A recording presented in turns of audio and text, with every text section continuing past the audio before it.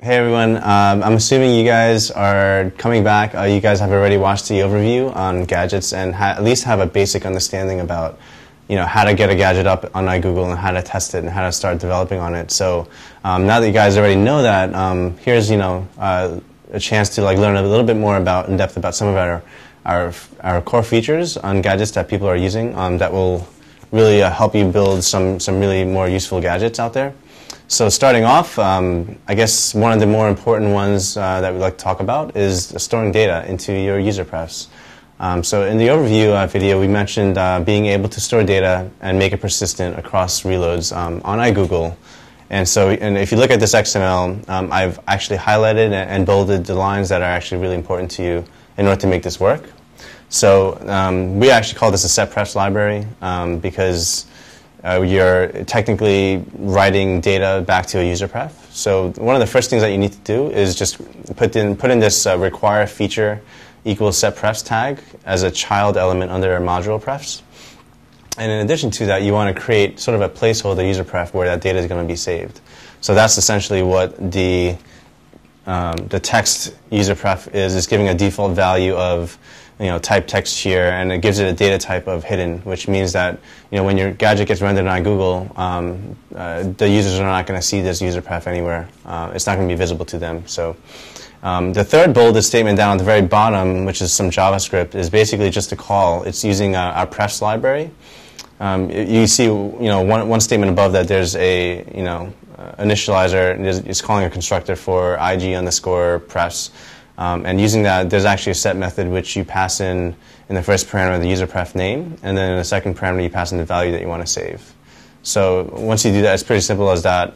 This will shoot out a request back to our servers and send that data and store it.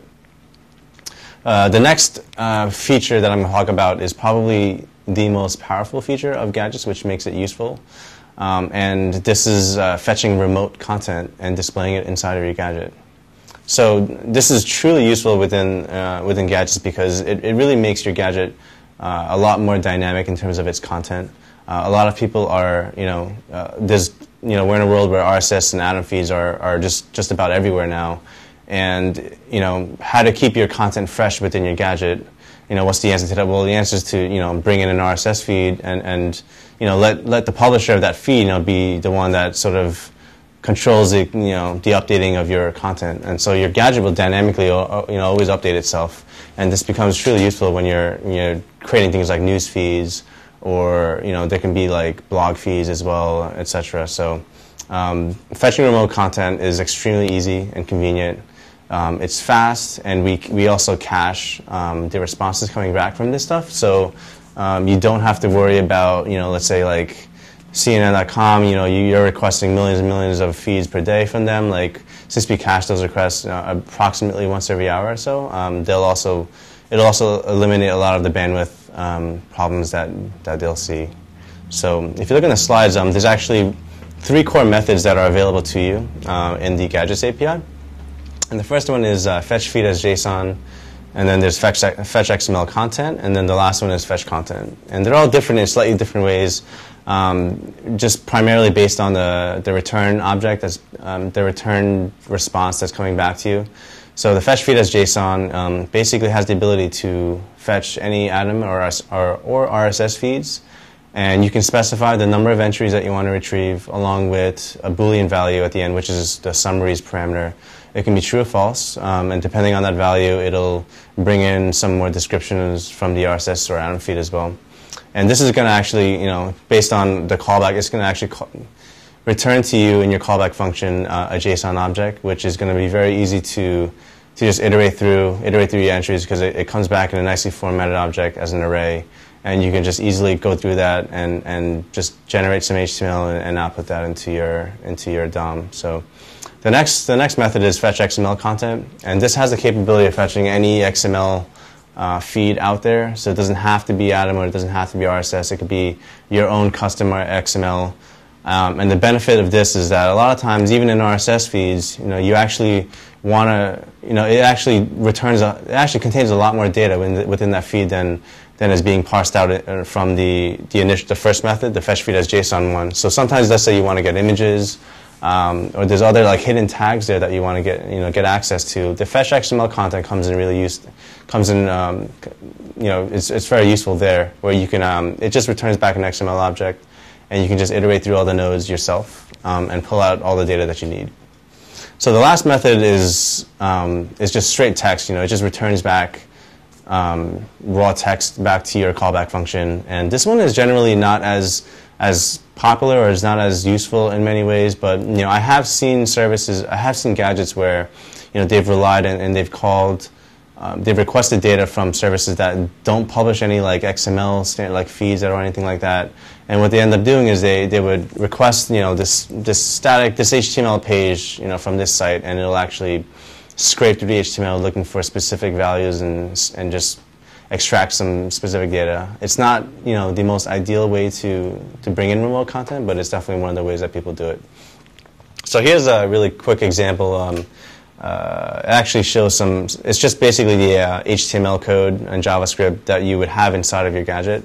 So here's an example of how to actually fetch a simple Atom and RSS feed. And this is just a really quick code snippet. If you want to actually have or find out more details about it, you can always check out, we have a lot of code snippets in our documentation, or we also have another video that's going to show a little more in depth on how to, parse an Atom or RSS feed and bring it into your gadget. So. This is just one of the very useful things that people are doing in their gadgets, is bringing in news feeds and blog feeds and etc. So the next thing I'm going to talk about is content type, and this is more of a preference, I think, on how you want to build your gadget. The majority of gadgets, I will say, are using type equals HTML, and there's another type called type equals URL. And the difference is that with type equals HTML, your gadget will actually render. It'll be rendered on gmodules.com, which is basically points to our servers, which renders it parses the XML and it'll render the HTML that you specify within the XML tag, and all the HTML that is going to go within the XML, within the gadget XML itself. With type equals URL, you actually just put in an href attribute which points to a URL that contains some server-side page or dynamic page that you're generating, such as like a PHP page or a Perl page. And this is actually going to generate the HTML for you. So this is beneficial more for people that are more used to doing more like server-side development, that sort of for some reason want to use server-side scripts. Authentication is one of the reasons.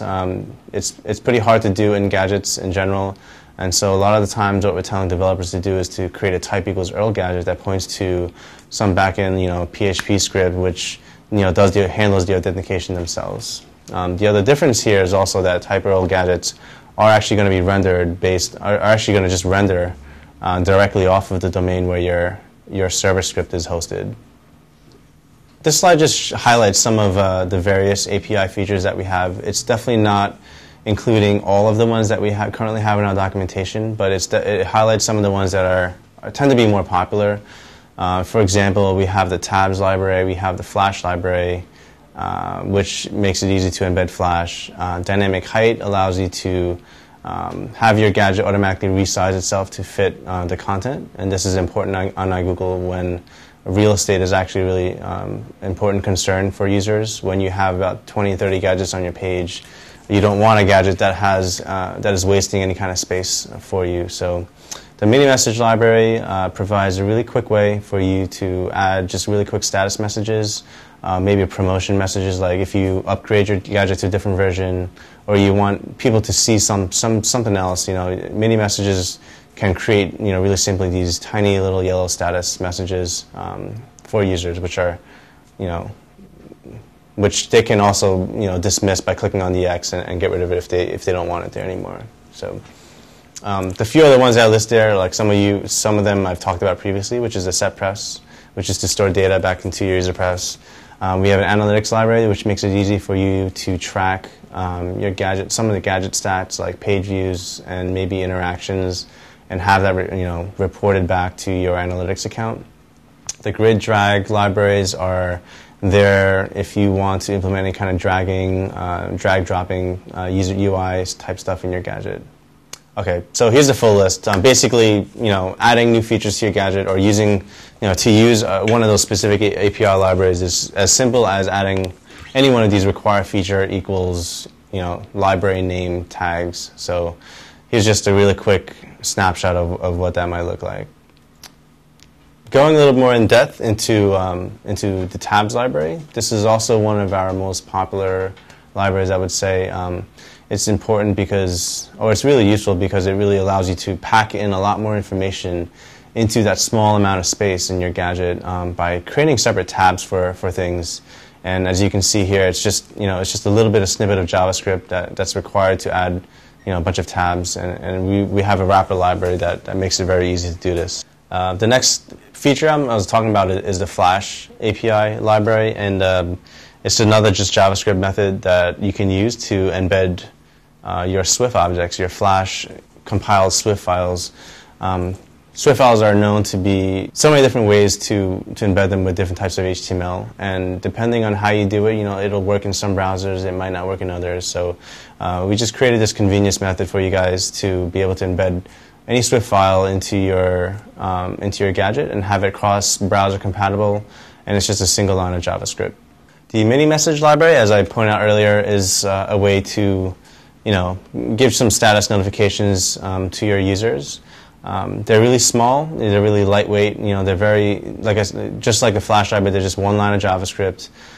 Users can easily dismiss them. It comes packaged with the little X, delete icon on the right, and you can configure them using various types of CSS as well. So if you need to alert users of anything, of a new version or something like that, or there's some promotion going on, mini messages is probably the easiest way to do it. The dynamic height library is also very important. It conserves space for your users on their iGoogle homepage. And it's also just a single call JavaScript method. You can also pass in an optional a number as a parameter and basically telling your gadget to resize to this specific height. So with this method, it gives you a little bit more control over how big, how high your gadget will render. Most cases are not. You really want it to just fit around the content that you display. And the reason why we have a method like this is because all gadgets are actually rendered on iframes, and so it actually requires some tricky protocols to have the parent container, resize the child iframe that your gadget's basically rendering. And so that pretty much wraps up this video. I highlighted a few of our most important features that people are using in the gadgets today, and it's definitely not including all of the ones that we have. So please check out our documentation and check out the full list of features, and because there might be other libraries that are more useful to you than the ones that I mentioned here. So also definitely check out some of the other videos which will actually go into a little bit more detail about some of the features I talked about here, such as fetching remote content and dynamic height. You can actually view and see some of the source code, and he'll talk about it there as well. So thanks for watching, and see you guys again soon.